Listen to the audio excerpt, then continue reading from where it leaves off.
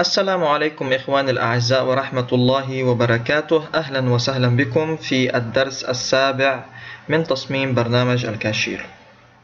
في الدرس الماضي انتهينا من تصميم الكلاسات في الفولدر فاكتوري، وإن شاء الله في هذا الدرس سوف نقوم بإضافة كلاسات الجداول في الفولدر موديل. ولكن قبل إضافة الكلاسات في الجدول موديل خلونا نضيف في قاعدة البيانات فيو.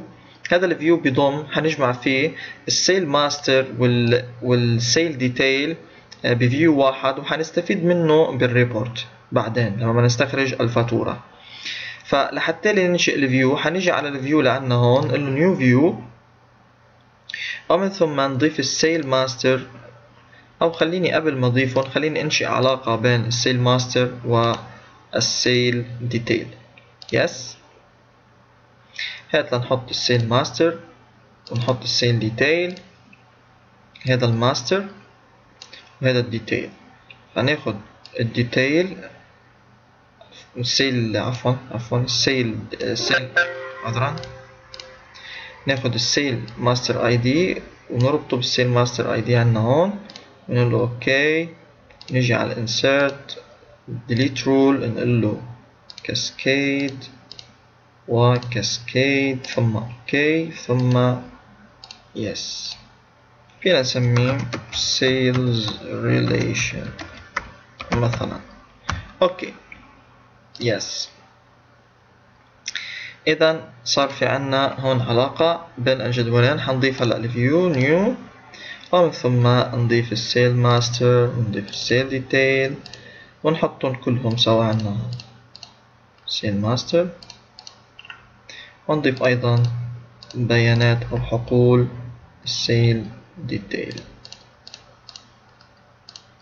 أوكي، هنسمي هذا سيل فيو بهذا الشكل. اوكي، خلينا فرض مرة نضيف له اجراء مخزن. select new query editor create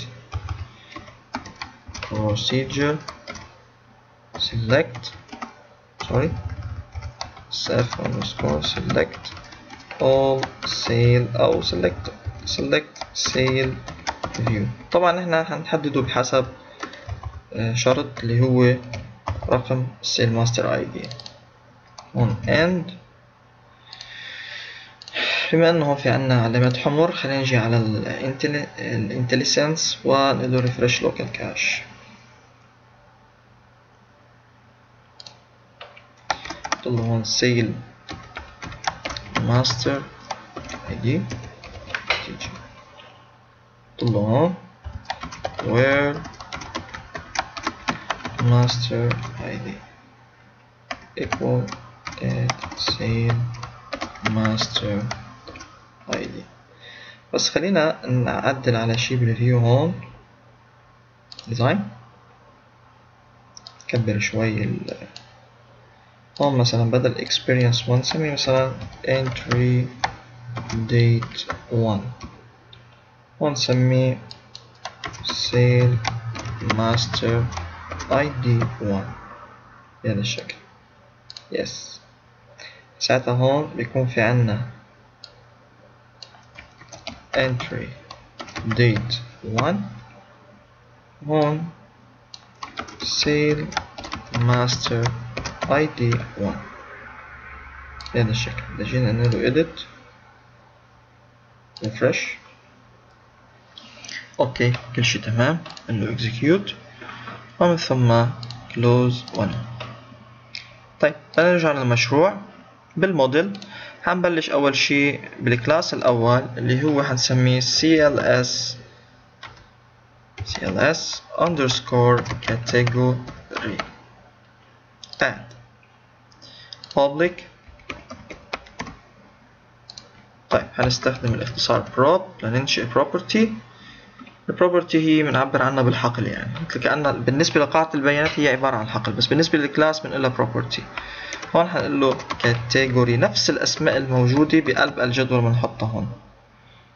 إذا مش حافظ الأسماء فيك تعملهم كوبي بيست من قلب الجدول بقاعدة البيانات، بس أنا هلا حافظ هون كاتيجوري name. والأفضل إنك تعمل copy paste عشان أحيانا على السرعة بيصير في أخطاء إملائية.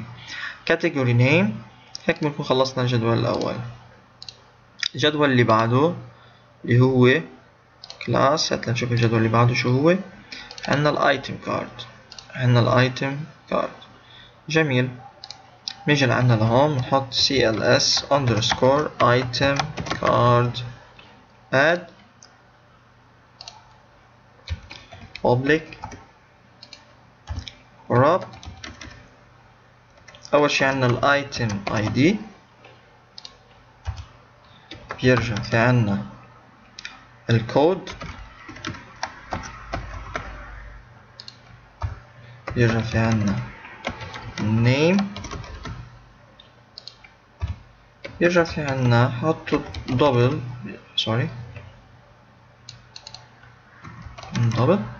اللي هو quantity.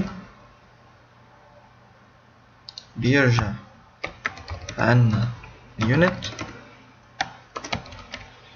بيرجع عندنا هو double البرايس. بيرجع عندنا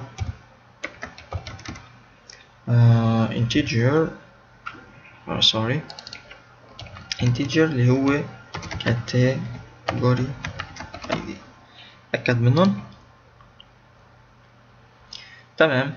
هن زيتون ما تغير شي فيهم. طيب هيك خلصنا من الايتم كارد. يس. نرجع على اللي بعده. شو في عنا بعده؟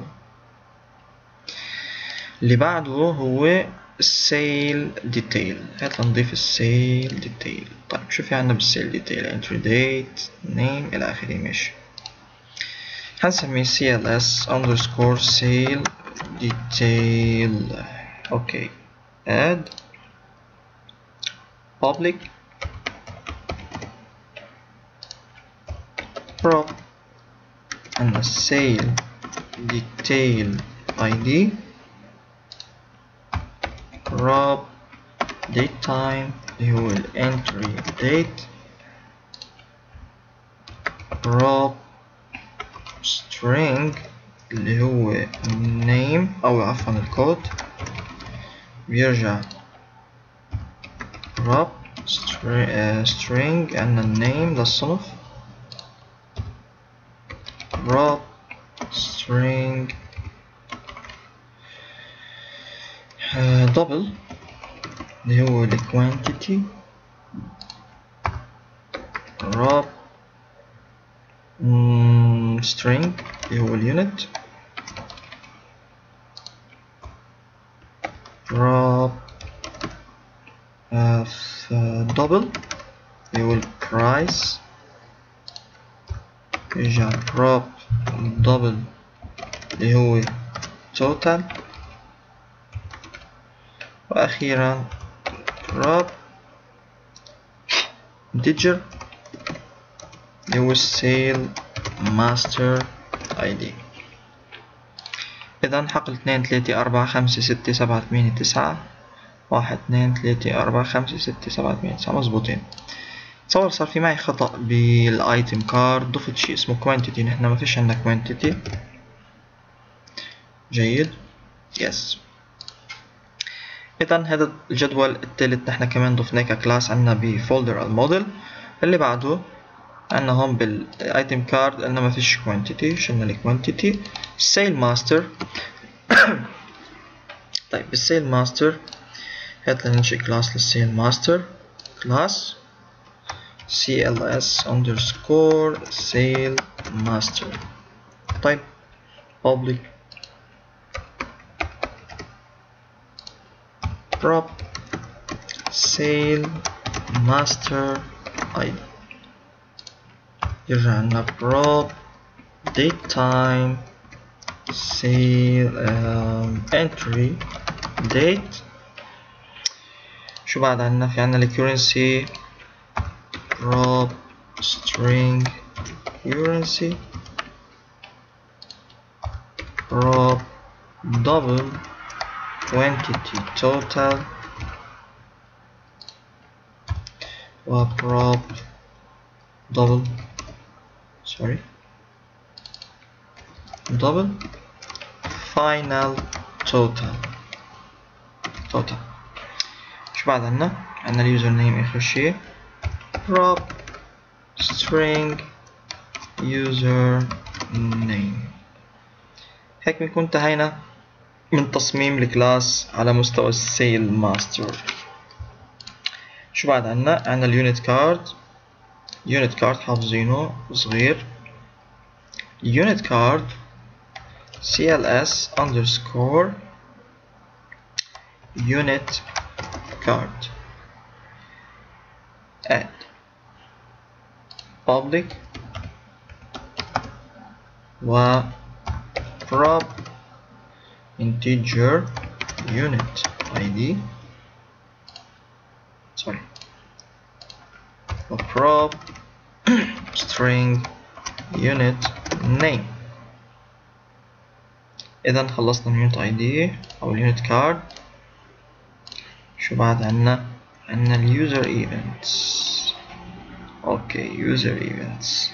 طيب نيجي user events add plus cls underscore user events add public.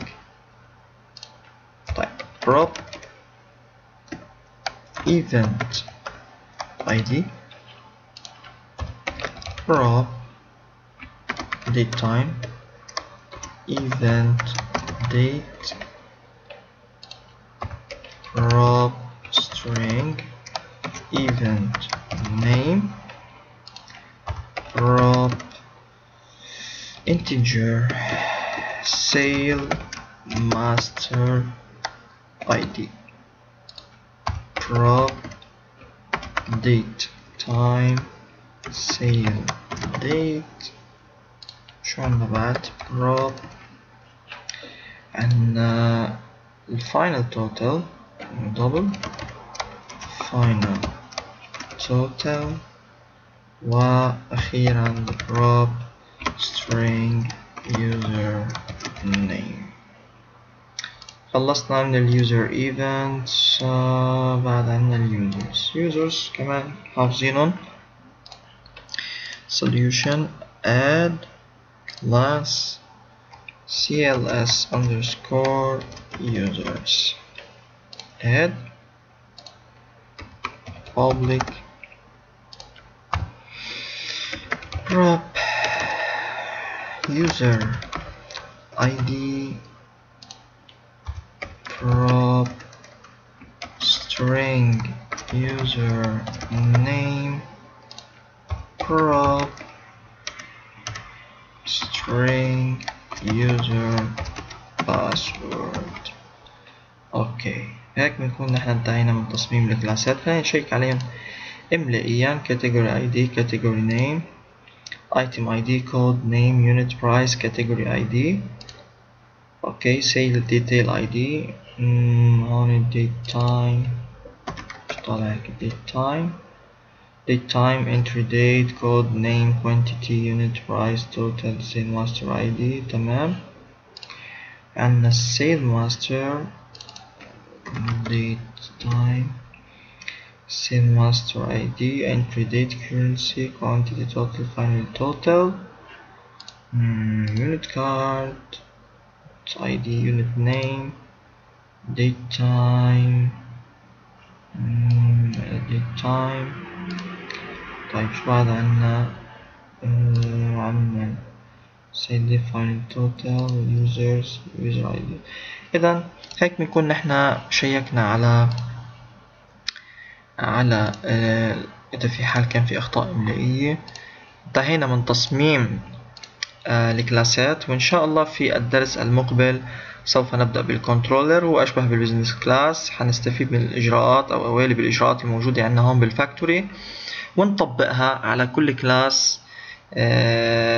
كل كلاس باستقلالية بفولدر الكنترولر. تابعونا في الحلقة المقبلة. أتمنى لكم التوفيق والسلام عليكم ورحمة الله وبركاته.